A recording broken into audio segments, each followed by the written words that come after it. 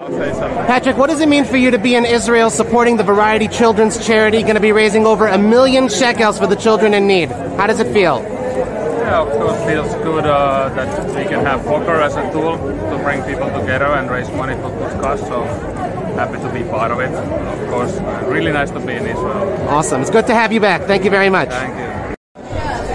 Hey, what's up, guys? I'm glad to be here for the Variety Children.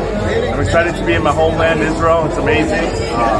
I can't believe how beautiful it is here. The people are amazing. It's going to be an amazing event, and I'm so excited to be here, and also to see my family and friends in Israel.